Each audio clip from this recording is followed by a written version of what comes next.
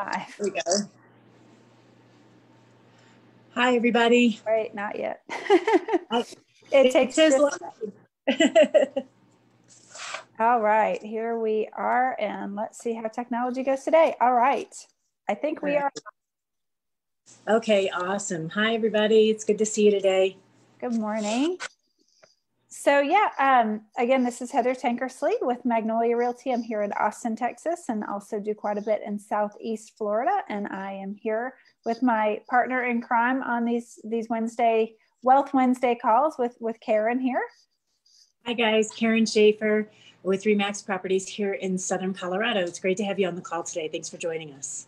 Awesome. And, you know, as we just start each week, just a quick reminder that, you know, this is for educational purposes. There are no guarantees of income, no claims that, you know, anybody will or will not make any money or, you know, not lose money. And we always certainly recommend that you consult with legal and competent tax and legal professionals for any questions that you have about, you know, contracts, legal issues, finances, taxes, all of the above. So with that, and go ahead. I was going to say, as we go today, if you guys have questions about anything real estate related, the topic that we're going to discuss, or your own investment properties, please just leave it in the comments below, and we will definitely follow up with you.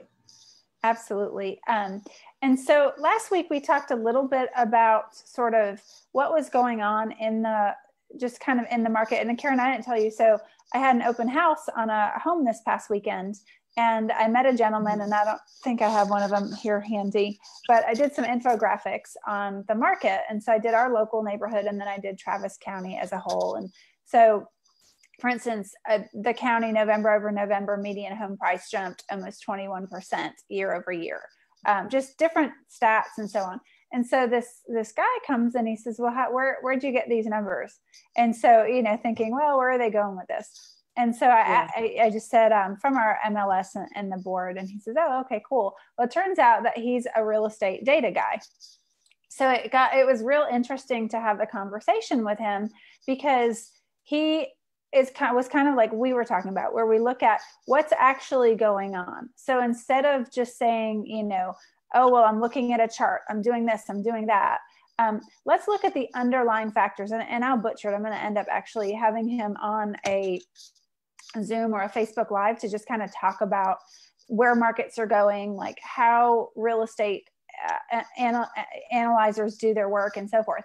But he was saying that you've got to look at the underlying conditions, which we obviously all know, but just, you know, not the factors that, you know, the media necessarily talks about, because when the media is saying it's a great market to be in real estate, chances are it's really not a great market to buy in. It's a great market to sell in. So when the media and all the gurus are no longer out there, you know, pitching free seminars and all those good things, and, you know, it's not on, you know, the market's going up, the market's going up. When all of that stops, that's when it's really good to buy. Or when there's other conditions or factors that not everybody is really paying close attention to, or they simply just don't know how to connect the dots.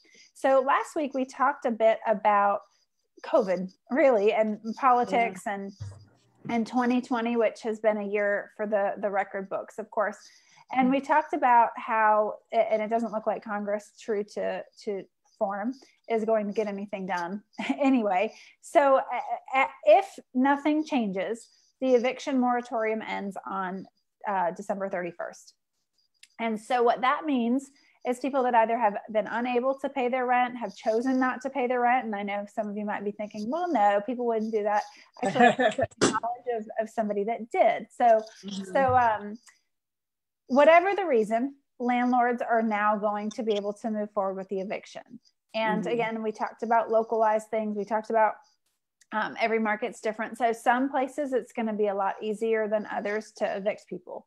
You know, some tenants may be seasoned at playing the game and may know how to work the system a little bit. And then others just may say, okay, well, you know, this is the deal. You know, our 8 or 9 months are up and it's time to move on. So whatever it is there's going to be an opportunity. So I don't know if Karen, you want to kind of chat a little bit about your thoughts before we go into kind of the mechanics. Yeah, so we're going to talk a little bit about, the rental side of things and how COVID has affected that. And so what's interesting to me, Heather, on this topic is that, and this is going to sound like we're very pro landlord, which, let's call a spade a spade. We are, because we're landlords, or have been, or will be, in the future. And we've also had some great tenants. So I want to preface this by saying that. I don't feel like I'm backpedaling by saying that, because the truth is during all of this, myself and my husband, all of our rentals stayed full and everybody paid every single month, just like normal. So we really feel very blessed by that, and we're grateful for it. But what people don't understand is, when they say, oh, the tenant didn't pay. Well, unfortunately, what happens is, it's that generally like that one guy that gives a lot of other people a bad name. Same in our industry, right, Heather? Like same with real estate agents, you get one or two bad ones and then we all have a bad name. Investor gurus, Right. And so it's a kind of similar with tenants in that, yeah, there are some good ones, but there's also some bad ones, and the bad ones give a lot of the other ones a bad name. So what happened during all this time was that, a lot of the tenants during COVID chose not to pay versus couldn't pay. And that's the difference, is some tenants chose not to pay. Well, what happens next is that the landlord did not get that same moratorium. And so the landlord still has to pay. And many people think, well, the landlord, oh, that's okay because they're rich or whatever. It's not the case, you guys.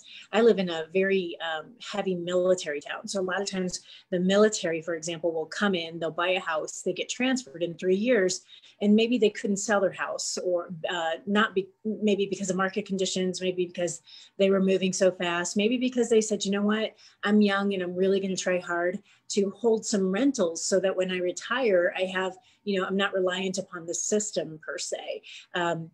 But so these kids basically, I would say that's probably the majority of people that own single family homes are just hardworking people. Yeah. They own a handful of homes, and I hate to say rich because it makes it sound like people that have done well for themselves are bad, but right.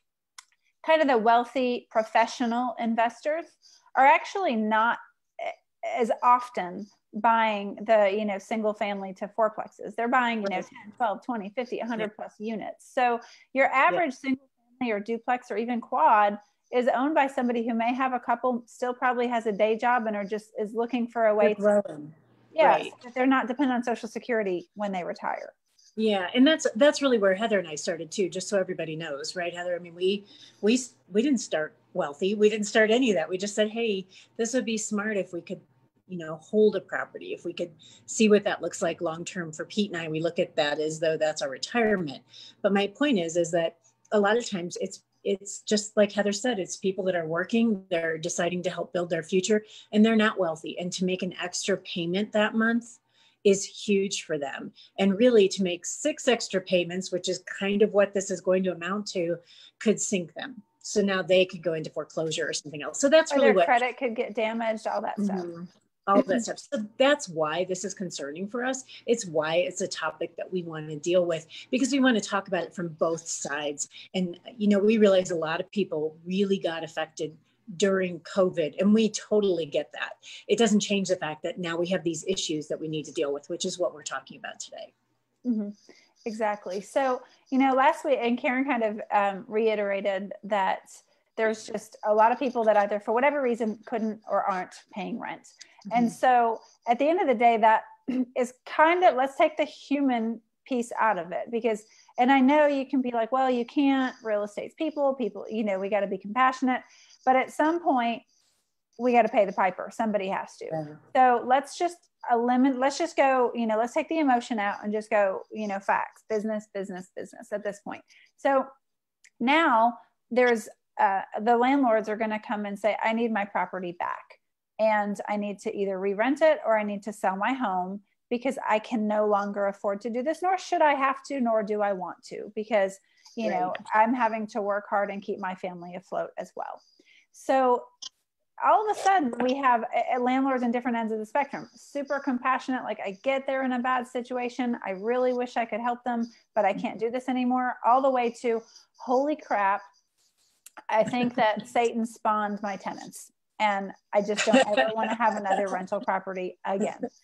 I love that you use holy and crap and Satan all in the same sentence. I didn't know that was I'm gifted. Yeah, I'm good. So what happens now is we say, okay, well, how do we find these people? And so that's what we wanted to talk about on today's episode, is how we're going to go about finding these people that may or may not be sick and tired of rentals.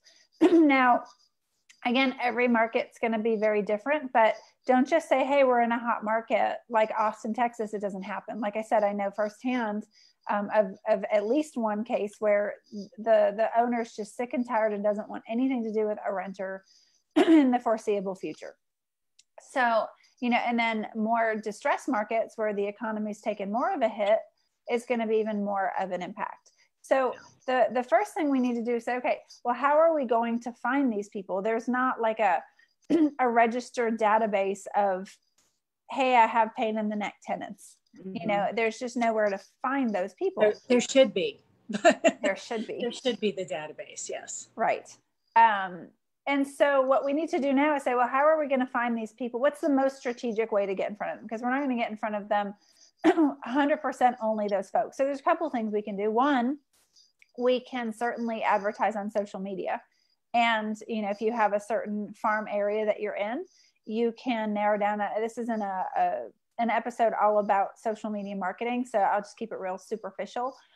You could basically target in, because Facebook has rules around real estate advertising, but you could say, hey, within a 15-mile radius of my house, because that's a comfortable range for me to handle an investment property. Or you say, hey, this part of town is a good area for investment property. So I'm going to go focus over there. And you can just run ads that have headlines like, tenants driving you crazy, ? Tenants not making mortgage payments, ?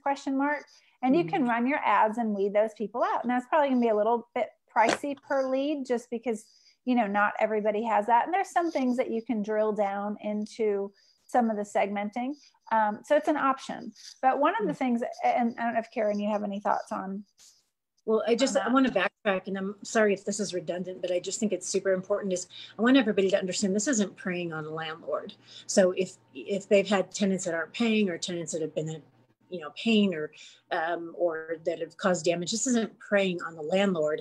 It's actually helping the landlord get out of a bad situation. So I just wanted to kind of interject that. A lot of times people will look at it differently, but most of the time the landlord is like, no, I'm so ready to go, or they're ready to retire. They're just tired of, like Heather said, tired of dealing with them. So you're just putting it out there. Like, they don't have to call you. Yeah. It's not like you're, going up to some guy at the park and saying, I heard you're a landlord, and, grabbing his neck and say, sell me your house. You're saying, hey, I'm a resource here. If you want to sell your home, reach out to me. Like, nobody says they have to. So good point. So Karen and I have done quite a bit over the years in direct mail. And we were on an agent call a few months ago, and the guy that runs it is not a huge fan of direct mail. So we got to talking, and I said, what is it that you don't like about direct mail? He says, the problem is people don't commit to it. If you don't do direct mail for 12 months, then you're not going to see the rewards. And that's sort of true, but sort of not, because most people don't understand direct response. So if you go and you say, hey, I'm going to do real estate, I'm going to do direct mail, and it's just traditional real estate, or even as an investor, I'm going to farm a certain neighborhood, and that's what I'm going to do. You're going to send out a postcard every month, probably from some website. They probably look like everything else, and it doesn't work fast because it's just like everything else. So you're just hoping that somebody happens to get that postcard the moment that they had a fight with their tenant, and they're just had it. Not when the dust is settled. It's lost in the shuffle. Yeah. Right. So what Karen and I have always done is very targeted direct response mail. So this is, it's copy, it's targeting, it's all of the factors to get your message in front of the right person. And I've had a much better response rate than that just historically. I've had as high on some campaigns as 11% response rate, which is huge. Now you have to convert it and all that. And we can have another conversation about direct mail and conversions at another time. But that being said, you can be really effective. So I sent out 180 letters on Friday, got a call on Monday, and have somebody that wants to buy a $1.4 million house in my neighborhood cash. So, I say this stuff because I don't want you to think it has to be a long-term play. So what you need to first do, now we've identified that these people are probably sick and tired and, might want out. So the easiest thing to do is find what we call absentee owners. And an absentee owner is just simply somebody whose mailing address is different than the property address. In other words, if my property address is 123 Main Street and my mailing address is 124 Main Street, I am technically an absentee owner. So just to kind of clarify what that means, it doesn't mean that I'm out of state. Now you could do out of state, but that's what an absentee owner is by definition. I don't know if you want to add anything to that, Karen. Mm-hmm. Yeah. So, Heather was talking about the fact that you send these letters out and, we're marketing specifically to maybe absentee owners, but not, or non-owner occupied properties, things like that, and Heather, did you mention this, that you can get where we can get those lists, how we market to that? So there's a variety of different ways, and Heather can add to this. But number one, it's really easy to get those from your title company. So a lot of, depending on where you live, the title companies can actually provide you with a list. And you may say, hey, I want this from 123 Main Street, and I want a 5-mile radius. And you can actually tell them, and I want non-owner occupied properties. In where I live, you can buy them and we buy these lists, guys, just so you know, and they vary depending on where you're buying them. So like title companies here charge 10 cents a name, but you could buy thousands of names for that price, right? We can also buy them directly from the county. Believe it or not, we can go to the county and get these same lists, and they will provide them too. So it's a legal way to get these lists. And then there's various marketing services where you can also buy these lists, like Heather mentioned earlier, with the marketing guy that she met at an open house, or a real estate numbers guy, I should clarify. So you can buy these lists in a variety of ways. I would just encourage you to keep them updated. And these are just our non-owner occupied lists, basically, that we keep in our database, and we update twice a year. And if you're, I don't know, just depending on, if you have access to an agent or if you're in one of our markets, we can get them. I believe, do you have Realist out there, Karen, or Remine or anything like that? Yeah. So we can pull those for you. And I do this for clients as well. And sometimes I just do the marketing. We just say, hey, we're going to do a buyer's agreement. You're going to commit, and I'll do all the marketing because I know what I'm doing on the marketing. So yeah, you can get these. And like Karen said, you can call your county, and you should call the tax assessor's office generally, and they'll guide you. But in Austin, we're in Travis County, and I got the entire database from Austin for like $110. I mean, yeah. Now you've got to do a lot more filtering and sorting if you buy that way. So you're not going to just, and you may be able to get some of that, but generally speaking, they're not going to be like, oh yeah, sure, we'll give that to you, just all sorted down. So you're going to have quite a bit of sorting to do. Right. So once I go ahead and get my database, then again, you still have to filter it. So generally speaking, I like to go, I've always been in Florida or Texas, and Karen's in Colorado. I grew up in New England, so you could do out of state owners, and it was a little bit different. In bigger states, it gets real inconvenient when you have to go 2 or 3 hours to deal with a property. And so I kind of use that and say, okay, well, we're going to go out from that kind of radius, at least this far. And so that takes care of the PO boxes. It takes care of, the person that, happens to live next door and just own the property next door. So but now that being said, with the conditions that we have now, you may not want to go that far. You may be okay with somebody in town because they may just still be sick and tired of dealing with the shenanigans from tenants. So that's kind of a judgment call.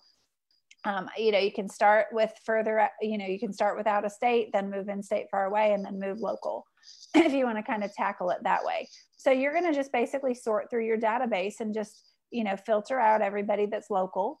And if you're not using local, and just kind of do some basic level filtering to get this kind of core list that you're going to go ahead and use. Do you have anything on that, Karen? You know what, I really don't. I mean, we filter all the time. And then what you guys will find is once you do filter, you'll still get kickbacks in the mail, and we always joke about, like, if you're doing it right, you'll also get a few people that call and yell at you. Yes. Take me off your list. How did you find my name? I'm like, well, it's from the county, you know, but you just have to be a little bit compassionate about those things and realize that some people don't know, or they've had something happen in their lives where it feels intrusive, and it's just a piece of mail, guys. So you just, I'm sorry, and remove them from the list, or make sure you update your list by the ones that you get returned in the mail.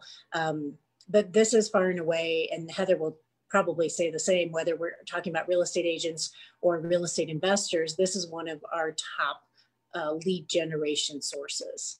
And I think it is for you too, Heather. And Heather's really, you guys, the one that got Pete and I sort of, you know, hooked up with this whole idea of non-owner occupied. And so just to give you an idea, you say, okay, well, that's fine. What do I say? It's real simple. You just say, hey, Karen, my name's Heather Tankersley.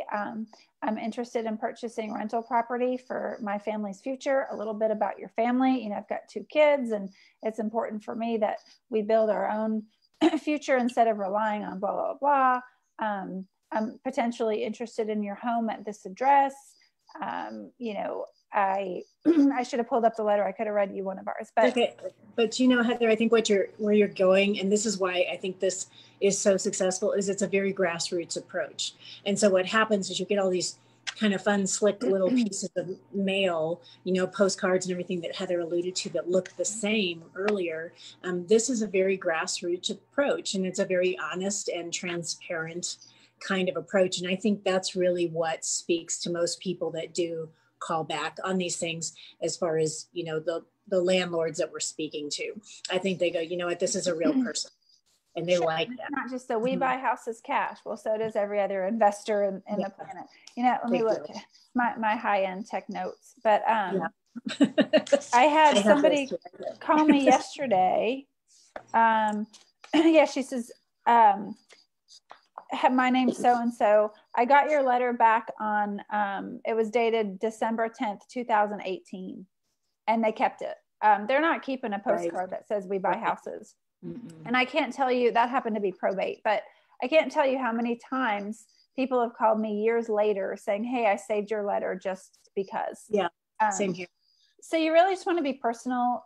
You know, I always just say, look, I'm not trying to waste your time. It needs to work for you and it needs to work for me. And if it doesn't, we can shake hands and move on. And I'm not going to badger you. I'm not going to beat you up. And, you know, this is just strictly a numbers game. And that's what the deal is.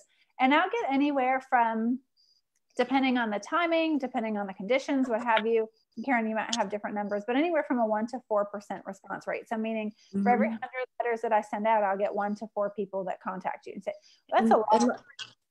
Yeah, I was gonna say, and let's talk, well, number one, I was also gonna show you guys, and I'm gonna cover up the name here, but we do the same thing. So once we get a call back, which could be from a mailing we just sent out, it could be from something 6 months ago. We get calls too from 2 years ago, you guys. People will save these honest, transparent, grassroots approach letters. So that's important. And then with Heather, when she was saying, 1 to 4%, a lot of people would be like, well, that doesn't, that's not good. Well, it is good, because as you were saying, Heather, with the numbers, like if you send out, say you send out 100 letters and you get 1 to 4 calls from those letters, well, how much does each house yield you in the long run? Well, if Heather and I are going to list the house and say the house is $500,000, well, that yields us a $15,000-ish commission. If we were going to hold it as a rental, which is what we're really talking about, that, could give you, say, just $500 a month in cash flow, which is $6,000 that year. Plus you get to use the, all kinds of tax deductions on it. So really it's worth twice as much as that each year. It's worth $12,000 a year to you. And it appreciated at another, say, and I'm just giving you guys low numbers here, say it appreciated, at 5%. So it's worth 5.25% next year. So in 1 year, you made $37,000 basically off of that house. So you kind of have to look at this in a variety of ways. And the mailing cost you, say 4 or 5 hours of your time because you're new at putting it together. And maybe it cost what, Heather, a couple $100? You could call it 100 because you figure 50 cents for the stamp, you pay a little bit for the list and, materials. I mean, I just print them all at home. And just to talk about that, I, to this day, still use a first class American flag stamp. I handwrite the name, and then I use kind of just a silly return address label that, you know, has a sunflower or a, you know, in Texas, a hook'em, you know, horn, you know, the UT mascot. So just something real simple like that. But you reminded me, I had a student years ago when I sold a course that was just strictly all about how to find different motivated sellers. And this was one of the things in there. And I think this is what he had done, was an absentee owner campaign. And the course was $800. And he called me ticked. He's like, this is the biggest waste of money. You should be ashamed of yourself. I spent $800 on your course, another $1,000 on mailings, and I only made $10,000. I said, okay. So is this a testimonial? That was like in the first month. Or is this a complaint? Like, because now the cost of the course starts to, you know, when you get your second deal, you can say it's $400. And so that sort of gets, you know, over time. And like, so where is the problem? Because if you were to tell me I could turn $1,500 into $10,000, I would be asking you how many times I could pay you $1,500. So you kind of have to look at it a little bit, or not kind of, you have to look at it in terms of a return on investments.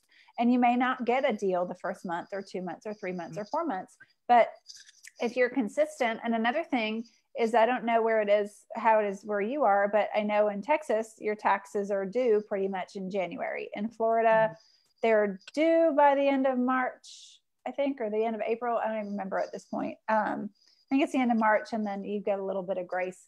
And so if you send your campaigns like now, then people are also staring a tax bill down and going, okay, so I have tenants that aren't paying rent. I have no idea what the condition is of my house, because most people, or a lot of people, just kind of, you know, put their head in the sand and say, this is just a mess. I don't want to deal with it. I'm just going to compartmentalize it over here and deal with it all later.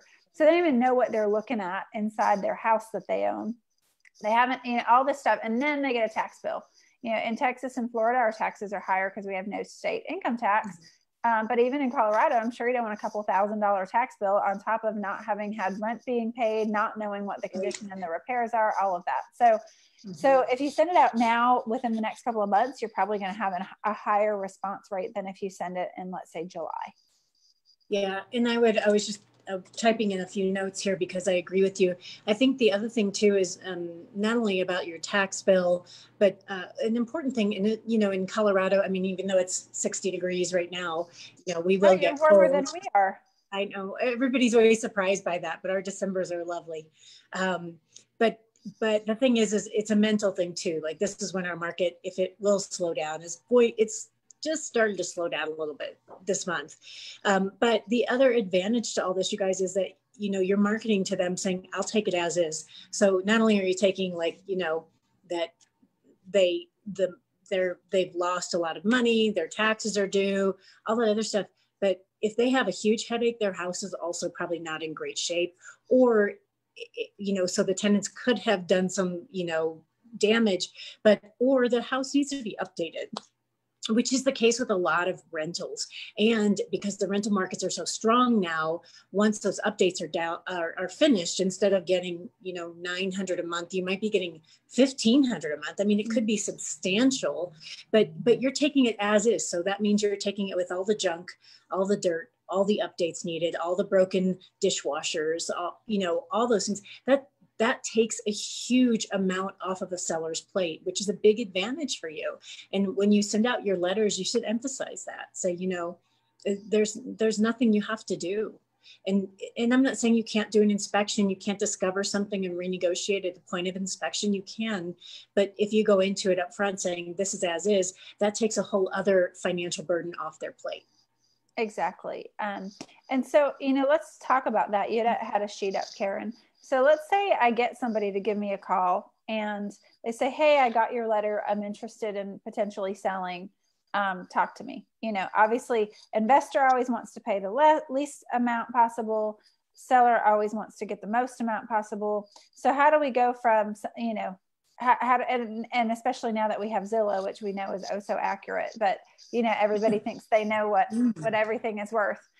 So how to, you know, like I had a friend who's like, oh, well, Zillow said my house is worth this much. I'm like, yeah, but it's not, you know, and here's why. So what do you do? Like when somebody gets on the phone with you and calls y'all, what do you say? How do you start that? How do you evaluate the deal? It's a great question, Heather. And we do what we call a setter. So one of the people in our office actually takes the call, and then she fills out a seller call-in interview sheet, basically. And with that, of course, we're trying to build a little bit of rapport and trust, but we also need basic information. So we always get, the time and date that they call, and that's mostly so we can keep track of it, but also so we can reference back to it, along with our cycle of communication. So how often have we spoken to them and when? Because as you said, sometimes these will go on for 2 or 3 years, and that's fine. We track every single one. We keep every single one on file. Every single one gets a call-in sheet. So we get the address, the contact person's name and phone number. We ask, for any other information, email, etc. You always want to make sure that the property address is at the same as the other address that they're giving you. So a lot of times they'll be different. But basically, what we're doing is we're just trying to find out overall information about the home. And like I said, sort of build rapport. And this is with the setter. So this is with the person who takes the phone call in our office. And we really want to just listen. So, well, tell me a little bit about your home. And of course, as Heather has said before too, everybody's going to tell you how great it is. But you're also going to start to hear little points of pain throughout, and that's important to note, is when they start to talk about the points of pain, because of those are the ones that you want to come back to and say, what, I'm really sorry that you're dealing with that. I'm so sorry. Yeah, we've experienced that in the past. And the thing is you want them to feel as though they're, this is just kind of, psychology 101, but you want them to feel as though they're being heard.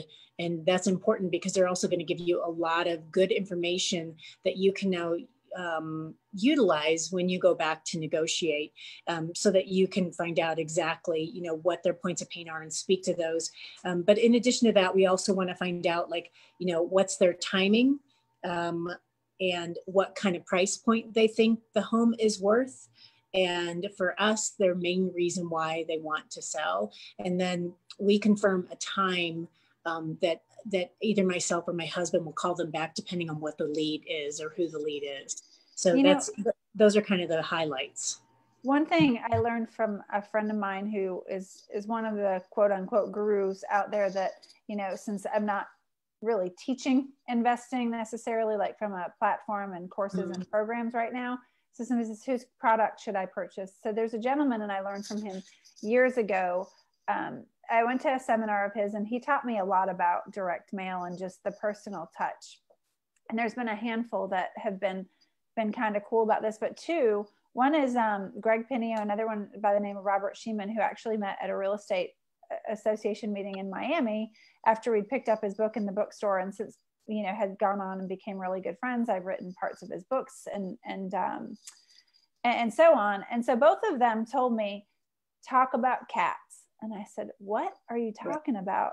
They said, get the relationship. They called you about real estate, they're going to come back. And, think of it, you're on a highway. Maybe you got screaming kids in the back of the car. And now I can say, after having done 2 long road trips, maybe not I'm hungry, maybe it's I got to go potty. Yeah.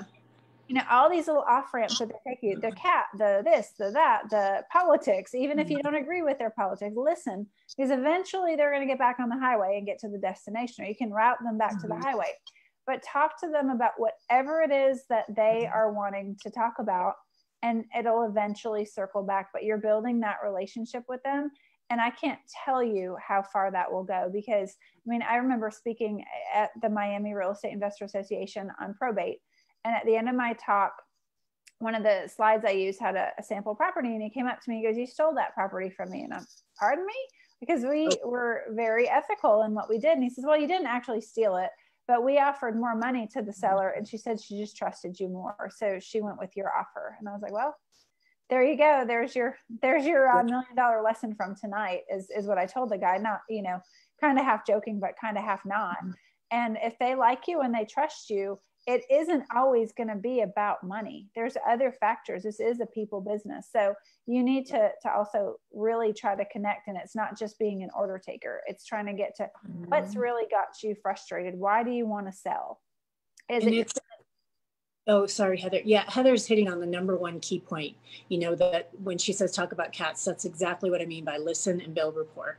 It's exactly what you need to do. And I used to do a sample when I would teach all of our like higher end home staging courses, where I'd walk up to somebody and be like, you know, hi, my name is Karen, and of course, you know, we wanted to sell them a staging, and the example was, you know, I love your shirt, and right away somebody's like, oh my gosh, thank you so much. Like, where did you get that? Did you buy that here locally? And you just start to build a rapport, all based on a shirt. So it's similar to talk about cats, but it's just, you know, and you guys will find a path. And for those of you that don't feel authentic with that, all you're doing is finding a path to authenticity. And that's, you know, that's the key to success. It's just like cats. If Heather said, you know, let's talk about your cats, I'm like, I'm a dog person.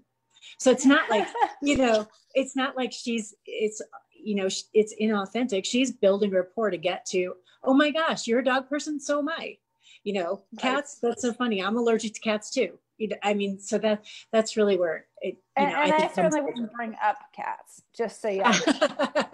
Just an example. But, and I know, Heather, looks like we're going to have to wrap up here in a couple minutes, but what are we talked a lot about like direct mail, authenticity, the fact that people will, you know, wait a year or two. We've talked about, you know, direct response. What are some of the final things that we want to kind of discuss? I think it just comes down to, you know, once you've got all that, you've got to just figure out, this is kind of the brass tacks, right? Where does it come down to? So, you know, they want $200,000 for their home. You want to pay $150,000. Is there any wiggle room? Is there anywhere to make it work? So just a simplified math, if you will, is, so if you're holding it for long term, you don't want to look at appreciation. And I know when we're in record appreciation markets, it's easy to say, well, but I can make 20% a year over year. We don't know what's going to happen. There's a lot of predictions out there calling for two very different paths. Right. So you don't want to make predictions on appreciation. You want to say, is the rental market strong regardless of which path we go?